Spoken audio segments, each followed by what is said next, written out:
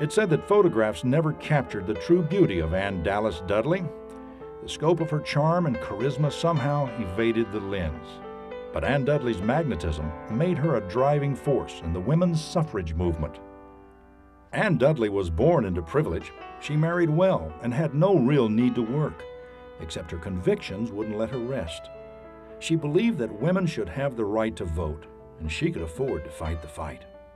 People who did not want the vote did not want women to have it. They were perfectly capable of firing a woman who was working, firing her husband, making her move from her rental property.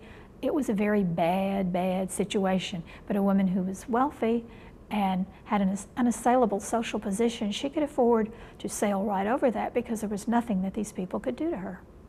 Dudley put her art of persuasion to work. She became a state and national leader of the women's suffrage movement. She worked tirelessly, traveling, giving speeches, and lobbying lawmakers. She won supporters one by one. Her son Guilford Dudley and his wife Jane are proud of their heritage. Primarily, she was simply articulate and beautiful and charming, and I suppose that's a hard combination for most people to resist. She knew what she was talking about. She was brilliant and persuasive. Ann Dudley, who had the full support of her husband, led Nashville's first suffragist parade to the state capitol.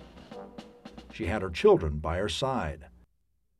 On August 18, 1920, the Tennessee General Assembly became the 36th state to give women the right to vote, the single state vote needed to ratify the 19th Amendment to the U.S. Constitution. After the victory, Ann Dudley went on to live a life of civic duty. She worked in politics, the war effort, and fought for historic preservation. She passed away at age 78. Ann Dudley is revered as the perfect picture of Southern charm and grace, a woman whose wealth was her ability to enlighten.